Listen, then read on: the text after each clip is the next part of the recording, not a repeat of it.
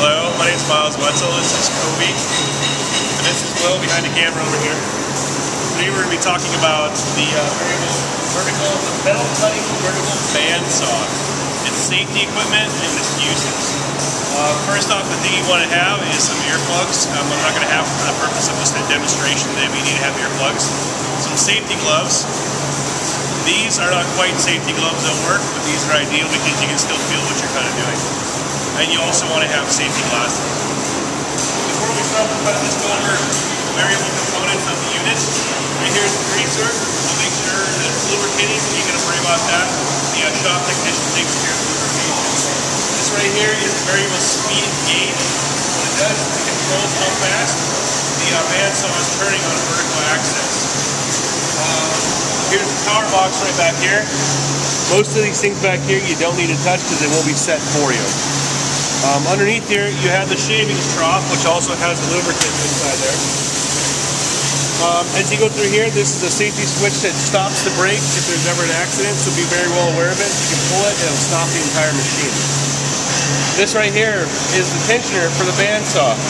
This typically you do not need to touch. If you touch this, what's going to happen is it's going to be too tight and the saw blade might break. If you loosen it, the saw blade is going to fall off and it's an extra 30 minutes on your day you want to mess around with. As you're going through to see the other parts of this, on the front side here, right here is an instruction sheet of what to do and what not to do. Read through it, familiarize yourself with it, just make sure you're not stepping outside the boundaries of what you're supposed to be doing. If you open the inside here, you can see how the saw blade is attached. It goes through these two rollers right here. So before you start, you should open it up, make sure the saw blade is inside these two rollers and is orientated the proper way to make sure that you're going to get a nice clean cut as you start using the equipment. After that's over, you close this. You check the trough down here to make sure that the saw blade is completely back. And then you look at the material is seated down straight. This right here is a tightener for the clamping device. As you can see, it's mobile.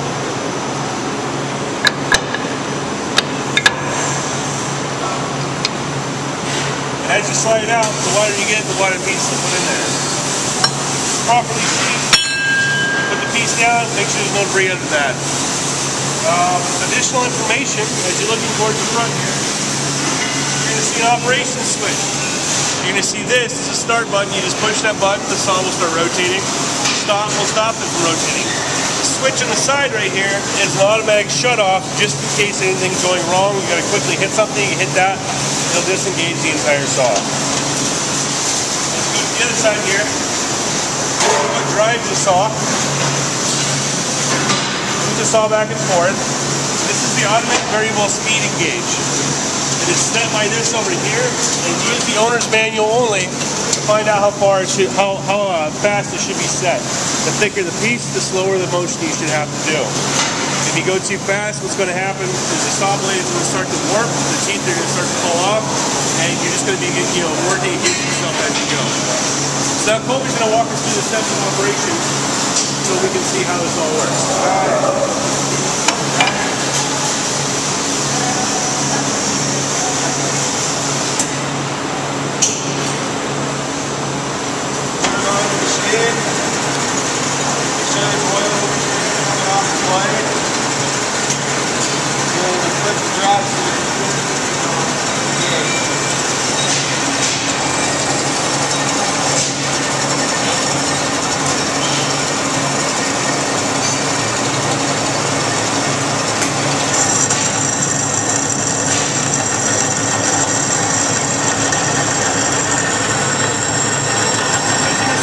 Operation, this fluid that's dripping down here is what lubricates the saw blade so it really doesn't get too hot. The reason for doing this is the saw blade gets too hot, the metal's going to harden and eventually it could fracture.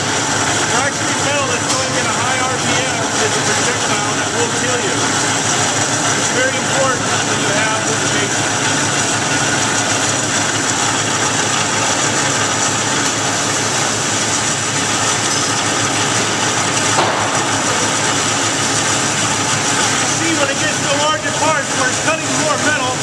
It automatically slows itself down because it can feel the tension coming.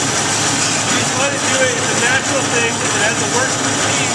It will eventually get back out to where it's running at a higher rate.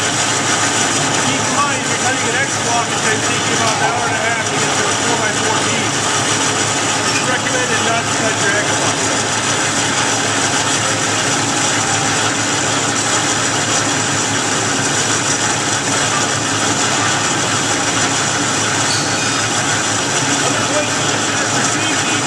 You never want to bring your hand in front of the saw blade. In between the piece, on the piece, or anything like the piece. Sometimes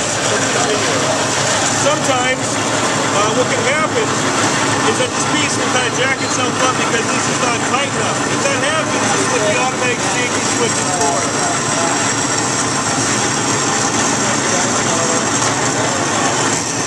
So as the piece stops, you disengage. Turn on the machine, and pull the blade back. Stop, make sure to get off the station opposite, or take the piece off.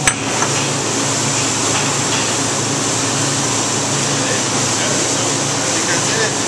That concludes our video.